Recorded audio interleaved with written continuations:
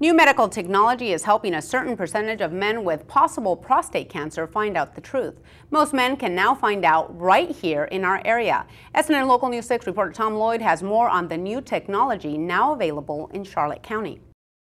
This is the guide that goes in. It's called MR-guided prostate biopsy, and it's the newest medical breakthrough, especially for men who think they may have prostate cancer. To be able to identify and then target and then provide tissue as a diagnostic tool, that's the key. Dr. Mark Melser is a urologist specializing in prostate cancer. Melser says this new type of procedure is not for every man, only a select few. It's for the man who has had one or more office-based biopsy and his results are benign, meaning no cancer is found.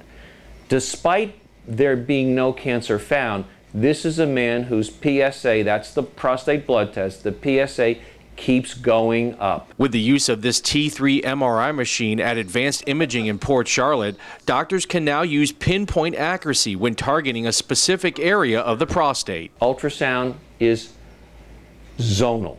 We sample usually 12 different zones. It's also a dynamic, whereas MRI is targeted. An MRI of the prostate now plays a role in diagnosis and staging of prostate cancer, giving men peace of mind and accurate answers. Reporting in Port Charlotte, Tom Lloyd, SNN Local News 6.